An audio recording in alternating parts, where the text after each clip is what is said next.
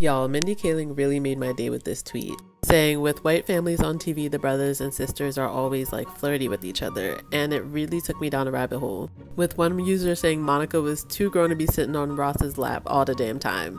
And yes, I always peeped that they had chemistry. They had the nerve to call this man out for being too inappropriate with his sister, yet they did shit like this. Then we have Supernatural with Sam and Dean, and this really went over my head, but him saying, "Sammy, I get all tingly when you take control like that," very weird, very sus.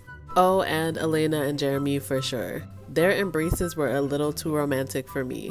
And I know y'all remember Seventh Heaven where Mary and Matt almost kissed. Like, who the fuck practices with their brother? But nothing can beat the next one. Fiona kissing Declan on is literally the most disturbing thing ever. How she had friends after this is beyond me.